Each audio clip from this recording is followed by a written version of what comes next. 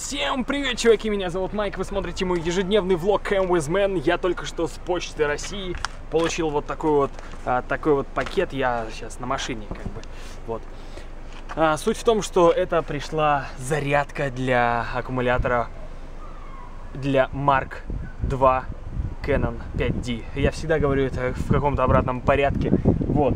Обзорчик и анбейкинг мы сделаем уже дома, а сейчас я еду по всяким разным делам. Ну что ж, друзья, я уже дома, быстро день пролетел. Но на самом деле я долго работал, потом была почта, вы все видели, все началось с почты. Но потом пошла стройка, магазины, мы сегодня, в принципе, много чего сделали. Уже начинает высматриваться из всего, короче, мы уже начинаем видеть концовку нашего ремонта, вот так вот как-то можно это описать все, вот. Есть у меня еще отличная новость на сегодня, но она пойдет после того, как я сделаю небольшой обзор вот на вот эту вот посылочку, которая пришла, которую я очень долго ждал, и eBay говорил, что придет она с 23 октября по 7 ноября, а сегодня у нас 19, а это было вторичное повторное извещение за 17 число, то есть первичное было, наверное, числа 14, но первичного я не видел, если честно. У нас почтальоны очень круто работают, молодцы. Чуваки, я, кажется, вора нашел, который лазит в моих сумках. Чуть гитара не упала. Воришка, чё лазишь в мои сумки, а? Все, ну-ка не лази. Весь зачуханский какой, а? Зачуханский ты, воришка. И пора бы уже начать анбоксинг, а потом клевая новость. Похоже, Барник будет делать анбоксинг. Что это такое? Давай, раскрывай. Можешь открыть? Давай, что там? Что там? Нет? Блин, нет, только не в сумку. Я знаю, что ты вор сумочный. Все, сидеть. Вот тут вот, сиди, да, молодец. Итак, друзья, что же мне пришло? Во-первых, я покажу то, что мы имеем. Барник, ну не лезь, ты же мешаешь мне, ты же мне мешаешь, такой ты лупень, а. Тогда вот тут падай. Бум. Вот. У нас есть вот такая вот зарядка для вот такого вот аккумулятора. Аккумулятор такой, вот ему все интересно. Оп. Вот такой аккумулятор для Canon Mark II. Аккумулятор LP-E6. Барик, лежи спокойно. Вот. Эта зарядка, она, конечно же, не родная. Вы можете наблюдать. Кстати, у нее что-то погнулась вилка. Вот, она абсолютно не родная, и она не заряжает чип. Вот идут контакты на плюс и минус, а вот на чип идут. Барник, лежи уже тогда. Вот. И здесь нет контактов, которые заряжают чип. И у меня на всех аккумуляторах скотчем заклеено,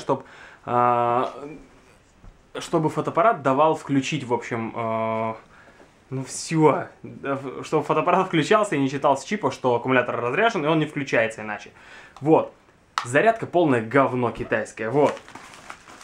Что-то я много раз сказал. Вот. И теперь давайте-ка пришло с Лос-Анджелеса письмецо. Желтое письмецо. Ой. Как-то я криво начал открывать. Вот так. И что мы тут имеем? Имеем мы тут вот что. О, боже мой. На, иди поиграй. Вот, смотри. Смотри, что там. Хоть ты дурачок, блин. Смотрите, чуваки, это оригинальная. Блин, мы заказывали такую же, только китайскую. О, боже мой.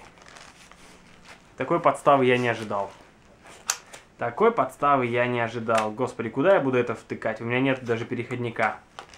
Дерьмо! Хотя нет, по-моему, где-то есть. Пойду искать. Но здесь, по крайней мере, есть на чип зарядка. Чик. Будем проверять. Пойду искать розетку с китайской, точнее, с американской на нашу. Блин. Немножко подстава. Ха-ха, чуваки, вот она. Она была здесь с большим таким вот такой толщины ободком, который я только что спилил кухонным ножом, а потом все это резачком Ну, резачок — это канцелярский нож в простонародном звучании. И теперь все. Сейчас будем проверять. Проверять будем на моем нормальном... Так, это не тот. из фотоаппарата достанем оригинальную зарядку, которую мы... Ой, в смысле, оригинальный аккумулятор, который мы купили в Афинах. Вот, на нем я тоже скотчем, мне пришлось заклеить вот этот контакт, который я сейчас благополучно отклею. Давай. Ну, отклеивайся, блин. Вот. Отлично, все. Больше контакта нету. Он тут нормальный. Без клея. Все. Ну что ж, будем проверять. Сейчас сначала ставим без аккумулятора, посмотрим, как вообще загорится ли какая-нибудь лампочка там. Так, я сейчас пересяду. Удобней. Ну давай, вставляйся, блин. И тишина. Вставляем аккумулятор. Yes! Пошла зарядка. Фишка в том, что здесь следующим образом все происходит. Часто моргает, это 0, не заряжает, если не моргает. Если моргает вот так, ну, грубо говоря, 2 раза там, ну, в секунду, да, может быть, это и правда в секунду, то 50% зарядка. Если часто начал моргать, 75%, если вообще горит постоянно, то 100% зарядка. Ну, вот отлично. Я надеюсь, что эта зарядка действительно будет офигительно заряжать, потому что я запарился уже заряжать вот этим вот говном китайским. Прям ужас какой-то. Я теперь это выкину, эту зарядку к херам собачьим. Хотя я ставлю ее. Я не буду выкидывать, потому что мало ли что, вдруг нужно будет 2 аккумулятора быстро зарядить. И, между прочим, можно зарядить вот этим. Но он, видите, он ток дает, я не знаю какой. На нем написано, конечно, такой же ток, который на вот этой оригинальной зарядке. Но это же китайская, они могли все обмануть и... всякое такое. Короче, можно, в принципе, заряжать на той. Чип не заряжается, потом вставлять в эту. И буквально за 5 секунд он заряжает чип, и все. Так что, good. А теперь еще одна кайфовая новость. Па-бам! Монитор горит, потому что ноутбук я подключил. Фишка в том, объясняю, рассказываю. Сейчас убираю подушки всякие эти сраные. Вот. Рассказываю. Когда у меня, помните, потух ноутбук, я, конечно же, подключал к нему монитор, потому что, если вспомнить опыт, когда я пролил молоко на ноутбук, это было, не соврать бы, в январе, по-моему, блин, январь или февраль, наверное, ну не декабрь, наверное, точно, чуваки, напомните, если я ошибаюсь, вот, тогда у меня такая же беда случилась, у меня... не включался монитор вообще. Помните, мы еще делали трансляцию. Вот, трансляция была с Серегой, реальность, и с Илюхой Осиповым, зверье Nokia. Вот. И фишка в том, что я тогда брал у Алискин монитор, мы подключали, и не загорался монитор. И через несколько дней он загорелся. Помните такую фишку? Еще пятна были сверху. Так вот, история повторилась, только теперь у меня монитор до сих пор так и не горит. Я сейчас вытащить, в принципе, открыть это дело. Он как был потухший. Так, он так и остался потухшим. Вот сейчас раз, когда открываю. Бэбэм. Он один хрен у меня потухший.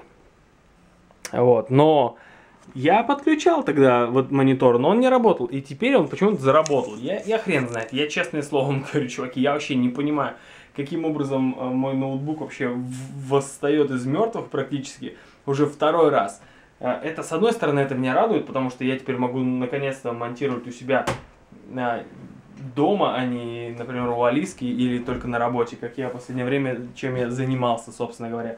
Он теперь у меня превратился в такой стационарный ноутбук, который я, мало того, что у него батарейка давно уже сдохла. Вот, я там, когда задвинул эту штуку, я закусил провод питания. Вот. Мало того, что аккумулятор давно сдох, и он не держит и 15 минут. Еще и теперь монитор не работает. Это полный теперь вообще инвалид какой-то, ноутбук калека. А сейчас я вам покажу средства, которые вы непосильными трудами собрали на покупку нового компьютера. их, конечно, пока еще недостаточно для нового компьютера. И действительно, я буду, естественно, покупать не только на ваши, естественно, собранные деньги. Я буду вкладывать свои деньги по мере возможности. Сейчас просто из-за вот этой нашей стройки просто свободных денег абсолютно нету. Сейчас я покажу вам, сколько на КИВИ кошельке и на WebMoney. Поехали. CAMRIP. Итак, друзья, на КИВИ кошельке на данный момент 4865 рублей 64 копейки. Это КИВИ кошелек.